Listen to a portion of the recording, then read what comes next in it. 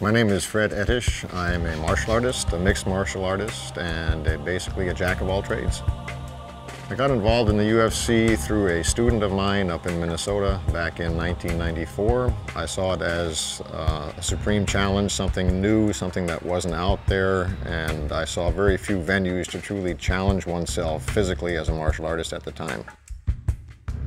During my fight, I really have no true recollection of what I was thinking or what was going through my mind after I got into the cage. Psychologically, mentally, I had pretty much checked out. I was unable to focus, unable to concentrate, and the whole thing to me is fairly surreal. Looking back, it's almost like a dream. After the fight, I was made fun of as a mixed martial artist. I was made fun of as a traditional martial artist.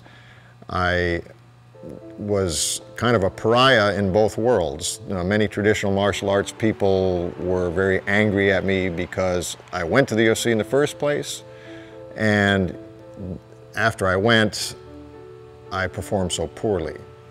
Back in that day, many traditional martial artists thought that UFC and mixed martial arts were contra to the tenets of traditional martial arts.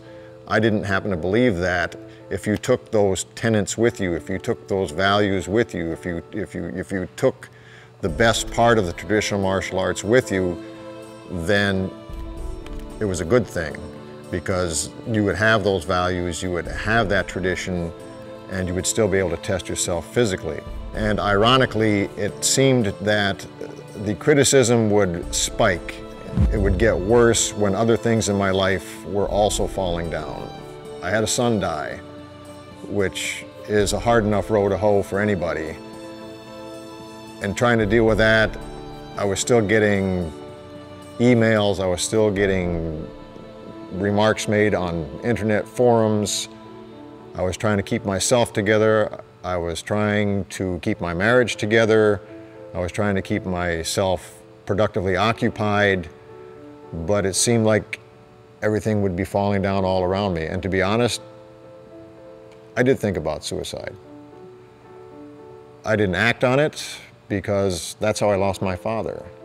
And I have a son that is alive, and I'll be damned if I'm going to do to him what happened to me when I lost my dad, for any reason.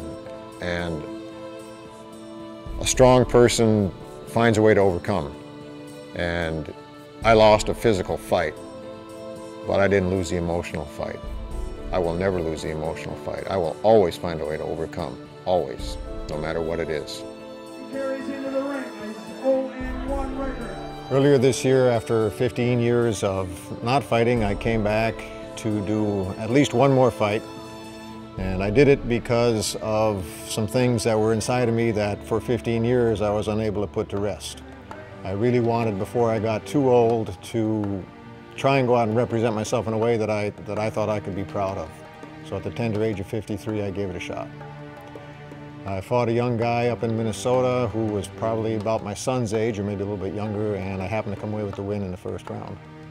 He was the guy that had to fight Fred Ettish, and that's kind of a no-win situation. If you beat me, then you beat a guy that fought in UFC 2 and was no good back then, and now he's a 53-year-old man. And if you lose to him, then you've lost to that same guy, so how does the guy win? So I appreciated him stepping up.